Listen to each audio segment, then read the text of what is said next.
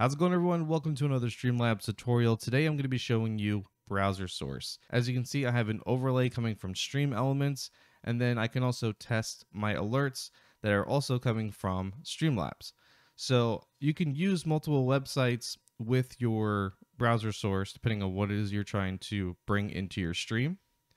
But what I'm going to do here is I'm going to show you how to do this completely from scratch. So I'm going to go ahead and delete these.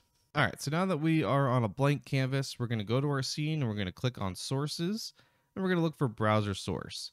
As you can see, it supports websites, third-party widgets, and HTML. So go ahead and add source, and we're just going to do overlay for this one. Now for here in the URL, this is where we're going to take the web link and we're going to bring it in. So let's go to StreamElements first. Once you log into StreamElements, we're going to go over to Streaming Tools, and we're going to go to Overlay Gallery. So this is where you can get some free overlays that you can use in your stream. And I had used this one, so all you got to do is hit Create, and then Create My Overlay. You can change the name of it if you'd like to, but once you hit Create My Overlay, it's then going to bring you to My Overlay, and you're going to see all of this. So all you have to do, if you don't want to go in and mess with anything, you can click on these three dots and you can just copy the URL. If you want to look at the properties of it to see if it's a certain resolution that you're wanting it to be for, then you can click on this and you can change the resolution. That way it will fit inside of your encoder. So I'm going to leave mine at 1080p and I'm just going to copy the URL. And then we're going to go back to Streamlabs.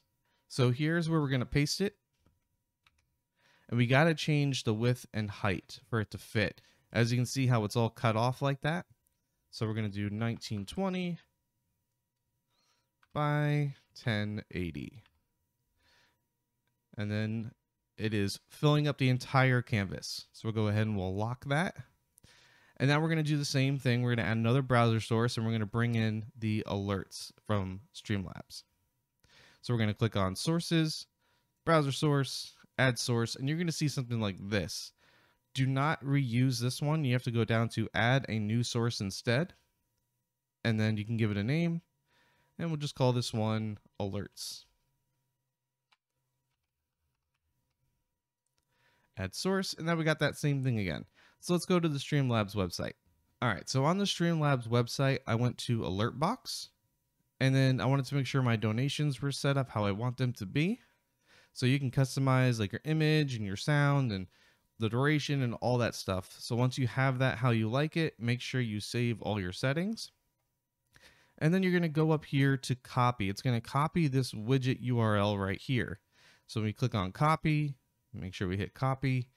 And then we're going to go back here, double click. And we're just going to paste that in. So once you have that brought in, we're going to go ahead and lock it. And then we're going to go down here to test widget. Now it's probably going to look like this. So we're going to click on test widget and click on donation. And then you should see it populate on the screen.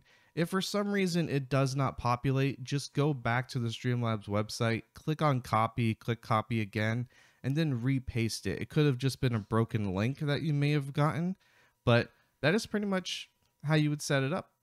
But that's pretty much how you set up browser source. It's very easy to use, and this was a very easy way of showcasing how it all works.